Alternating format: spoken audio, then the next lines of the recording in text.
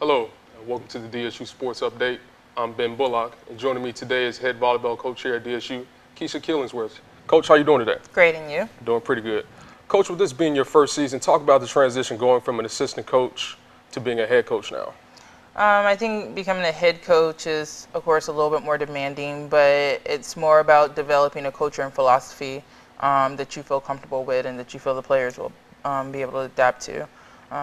You're more responsible for that than as an assistant coach.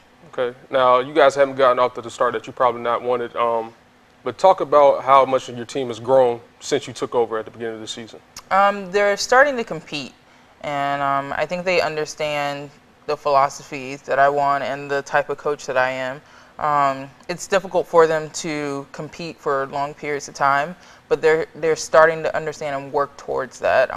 And hopefully, within the next couple of games, we'll start peaking. Okay. Now, speaking of those next couple of games, you guys are about to enter a tough stretch of 4 games on the road within conference play.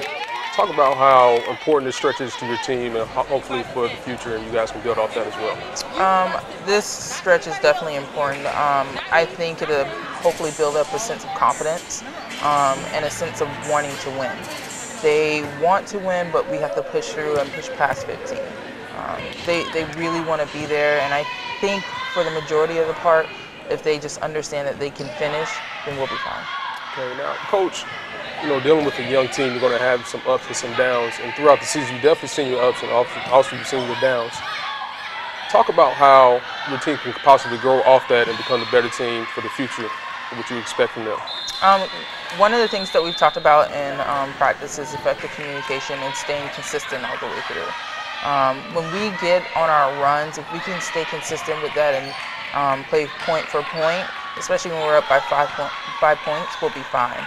But it's when we are down and we lose our momentum or we lose our heart and we can't finish.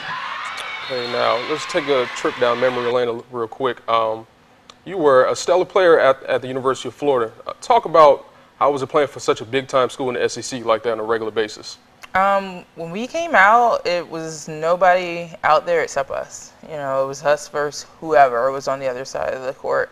And our biggest thing was to compete and win no matter who's on the court, whether it was Mississippi State, whether it was Texas, whether it was FAMU, whoever. It was our ultimate goal was to come out and win by any means possible. So it's a little transition coming from playing at that level and wanting to come back. And I still have that heart, I still have that passion. Right. I just try to instill it into the girls and realize, okay, you're no longer a player, you're a coach now. Right. So how would you describe yourself as a coach? Very passionate, very, very competitive, and at times just wanting the best and for them on and off the court. But I think for the biggest part, probably just competitive.